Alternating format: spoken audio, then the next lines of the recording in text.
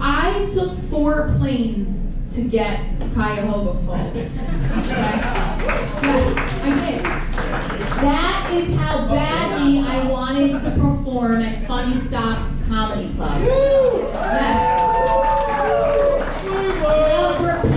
For his beautiful wife Linda, I don't have to get those emails anymore from that client, you know?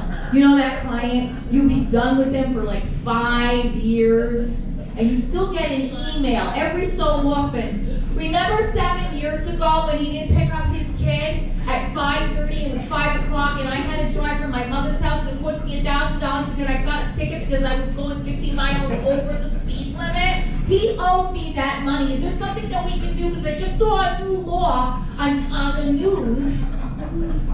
I'm that client. The email is on Christmas Eve. Christmas Eve, yeah. Or like a Friday night at 7 o'clock. You're like, I call my lawyer. I'm like, he has a girlfriend? He's like, and?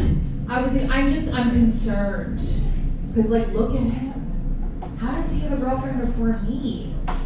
And my lawyer's like, are you still on that medicine, or? No.